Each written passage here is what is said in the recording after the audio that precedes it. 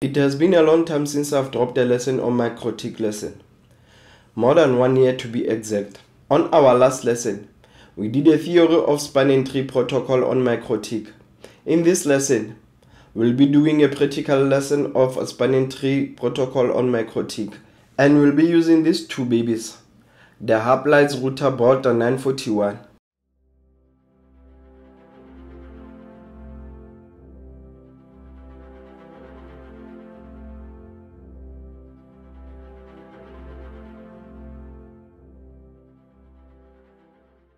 Welcome to another informational lesson of Technology for All Academy, an academy that teaches information communication technology for free. To mention but a few, we have Cisco and MIKROTIK-SERIES, and we'll be doing other vendor series in the future. For those of you who don't know me, my name is Thaba Makobe, the founder of Technology for All Academy. Without any waste of time, let's begin our lesson for today. As we all know, spanning tree protocol is a layer 2 protocol, which means it operates on switches, and our router boards allows us to configure bridges which act similar to switches. I have already configured my router 1 for spanning tree protocol. By default, MIKROTIK uses rapid spanning tree protocol. But for our lesson, we're going to start first with the classic spanning tree so that we can see how long does it take for spanning tree to converge on the olden days. And then we'll move from classic 802.1d to rapid spanning tree and see how long does it take to converge with rapid spanning tree. Now let me go to my Winbox so that I can show you how to configure spanning tree protocol on MIKROTIK. On our Winbox, we're going to click on bridge dialog box to open bridge GUI. And in the bridge GUI, you're going to click the bridge tab, and then we click the edition side so that we can open the new interface. On the name field, you can leave it as bridge 1 or you can name it as you wish. I'm going to name mine as switch 2. After naming our bridge, we need to click on the STP tab, and then on the spanning tree protocol tab, as I've said, we are going to start with the classic spanning tree. So what I'm going to do, on protocol mode, you click the radio button of spanning tree, and then we click OK to save our configuration. Now that we are done with our bridge, we need to add the pods to our bridge, and to do that, on the bridge GUI, we go to pods tab, and then after you click the pods tab, you click the edition side so that you can open the new bridge pod. And on the new bridge pod, that's where you select the interfaces that you want to add. In our lesson, I'm going to use Ether 1, 2, and Ethernet 3. Okay, let me go. Start with Ethernet 1, and then the bridge is switch 2. And let's do Ethernet 2. Last but not least, Ethernet 3. And we get disconnected because we are connected to Ethernet 3. But then it will connect again in few seconds. For those of you who watched our theory lesson, I hope you still remember that we said the spanning tree protocol is used to stop loops in our network.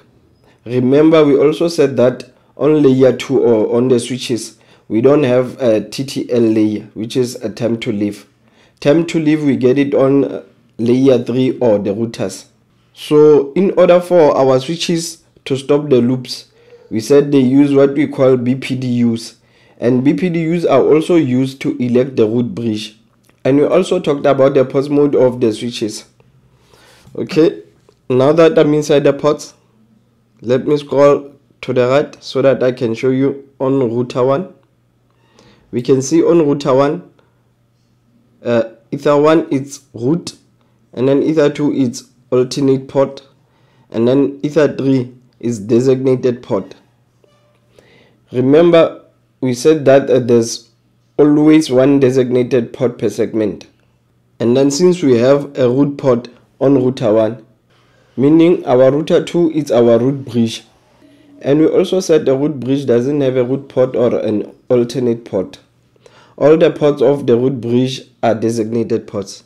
Now let me scroll to the right so that we can see that, and as you can see, all our Ethernet ports, which is 1, 2, and 3, are designated. And ports connecting to our clients or PCs will always be designated ports. In our case, the Ether3s. As you can see, also on router 1, we have designated port for Ethernet 3. And we also spoke about how switches elect the root bridge. We said that they use the lowest bridge ID. And bridge ID is made of two things: the priority and the MAC address. Now let me show you that. Okay, in order to show you that, on my router 2, let me go to bridge tab and I'll double click my bridge entry. On our bridge entry, we'll go and click on spanning tree protocol tab, and under the spanning tree protocol tab, on priority field, we can see our priority is 8000 in hex. And then when you go to general, we can see there's our MAC address, which ends with 397A. Now let's go to router 1, and on router 1 I'll go to bridge again and then double click the bridge entry. As we can see, the priority is the same, it's 8000. And when I go to general, we can see that the MAC address of router 1 is ending with 39AC, and in hexadecimal we know that 7 is lower than A. That's why our router 2 is the root bridge. And when you go to status tab, we can see the root bridge ID. There it is, 8000, and the last part is the MAC address. As you can see, it's ending with 397A. Okay, let me go to status on this side, and you can see on router 2, on the root bridge, the tick box is clicked, and the root bridge ID is 8000 and the MAC address. Now let's go back to ports. What's left now is for us to do the continual ping so that we can see how long does it take for spanning tree protocol to converge. Before I can do that, let me go to IP and then DHCP server, because I made my router 1 a DHCP server. And then as you can see, I want to check the IP address for my clients or my PCs. I have 10.10.1.252 and 10.10.1.253. Now let me go to my laptop so that I can give the ping command and check what is the IP address of our laptop. Now that I know the IP address of my laptop, I'm going to ping 10.10.1.253, which is our client, and do the continual ping. While the ping is busy, let me go to interfaces. Let me drop it a bit. On the bridge GUI on both router 1 and router 2, I'm on pause tab. So your focus, I need it to be on the router 1. What I'm going to do to cause a fault for our spanning tree, I'm going to disable Ether 1 and see how long does it take for our spanning tree to converge. Let me go to interfaces. Now let me disable my Ether 1. Okay, I've disabled it. Let's see how long does it take to converge. As we can see, we lost our ping.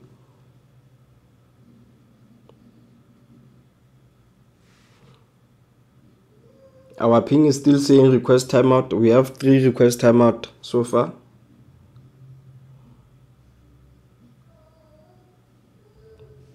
Destination host unreachable.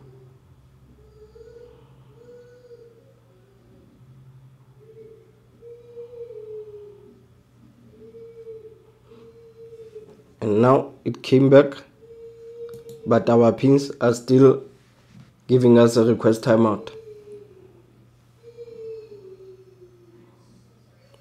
Let's wait for it.